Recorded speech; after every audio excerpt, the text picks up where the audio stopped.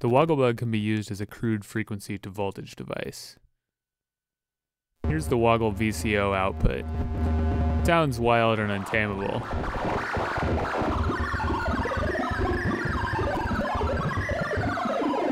If we turn down the chaos balance, the smooth section stays at its minimum value. The woggle section will attempt to lock to the frequency of whatever we put in the ring mod. Here's a square wave from the DPO. We're not monitoring this, we're only monitoring the woggle VCO out as it follows the DPO.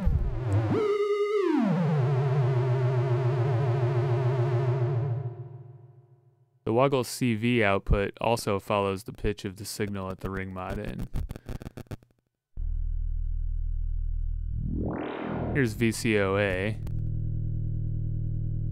and here it is controlled by the woggle CV out via DPO VCOB.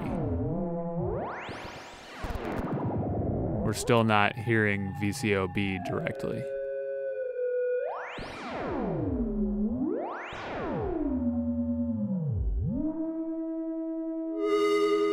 There's the woggle VCO again. Let's tune them together and then sequence them with Renee.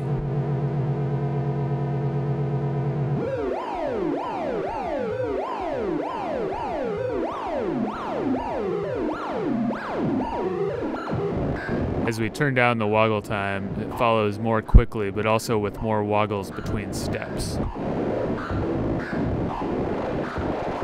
Turning up the chaos balance adds a lot of random in, but we can clock it alongside the sequence to rein it in.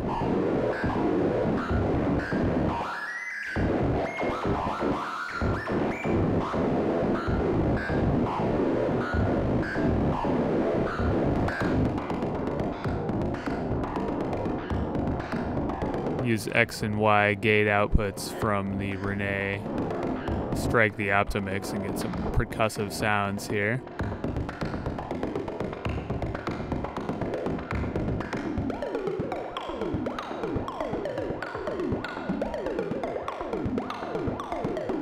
For reference, here's the sine wave from VCOB, the pitch that these VCOs are following.